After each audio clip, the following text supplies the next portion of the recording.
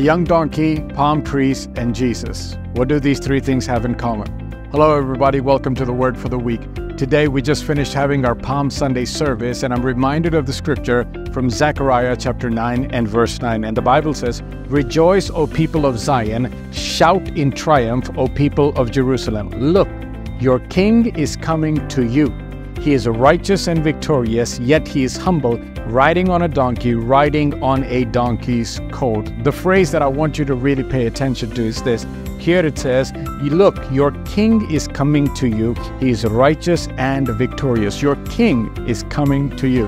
Normally, when we think about kings, we think about people going to the king, not the king coming to the people. Well, here the Bible says the king is coming to you.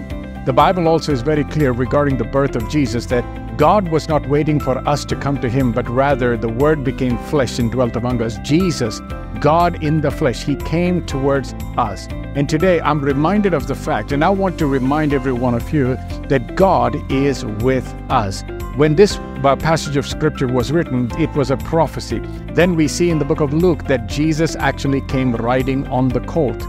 Now, today, he's not riding on the colt, but he is already ridden on the colt, and he is here with us in our lives. The Bible says to fear not. Why? Because your king is coming to you. So I want to let you know, fear not. Why? Because your king has already come to you. No matter what you're facing in your life, no matter the situation or circumstance, as we enter the Holy Week and as we're about to go through the process of remembering what Good Friday and Easter means to us, fear not, for the Lord your God is with you. And when the Lord your God is with you, you have a righteous king, and a righteous king will always make sure that you have the victory. You have a victorious king and a righteous king with you, and who is working on your behalf. Remember this, meditate on this, and walk into the victory that God has for you. I'll talk to you again next time. Be blessed.